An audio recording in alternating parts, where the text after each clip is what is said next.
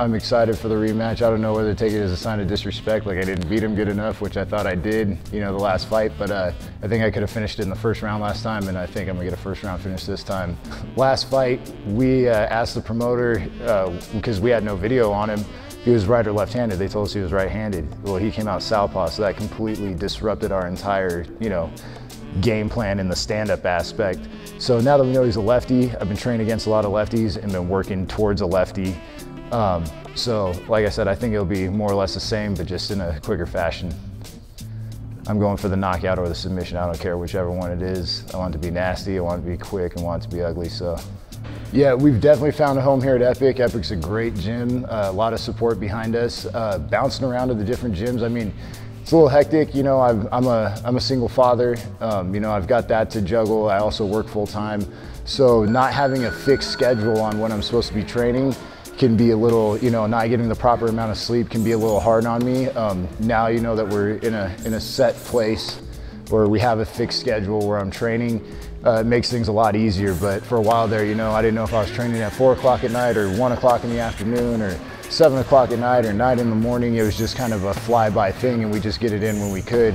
Now that we're here at Epic and we've got our feet grounded, we also cross-train over at Syndicate, which they're awesome over there. You know, I want to thank John Wood and all the guys over there for allowing us to come over there and cross-train. You know, we have more of a fixed schedule where we know where we're going to train and we know when we're going to train. I think it's awesome. It's a great promotion for Tough Enough and a great promotion for the club I work for. It's gonna be nice fighting. I mean, home field advantage obviously goes to me, but it's gonna be nice, you know, fighting in front of my friends and my family, and having the, you know, large amount of support there. I don't know. I can't really say until the fight, but I feel like I'll be a little bit more comfortable being there in my own element. You know, I fight there a lot, but not in a cage, so you know what I mean. I'll be a little bit more relaxed and in my zone, but I think it's an awesome promotion. I saw kind of a taped layout they did up on the roof. It looks awesome. I think it'll be a good thing, and I know they're planning on doing a few of those in the future, so I think it'll be a great venue. I'd like to thank Justin over here at Epic, thank Epic Gym for setting us up with a, you know, good home base. You know, it's good to be in one spot.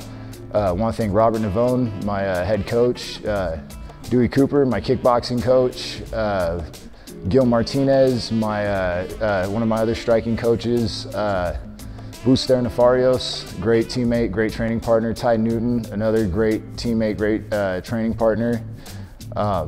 Want to thank my buddy Dustin Moon in California, kid I grew up with. He sponsored me on some t-shirts, Soldier 15 gear. You know, look him up, soldier15.com. I think that's pretty much everybody. You know, my kids, I love my kids. And everybody out there who's supporting me and who's coming to town to see me defend my title. You know, I'm just gonna go in there and, you know, whether he's gotten better or whether he hasn't, just do the same thing, press forward on him and you know, make it my fight. It's not his fight, it's my fight.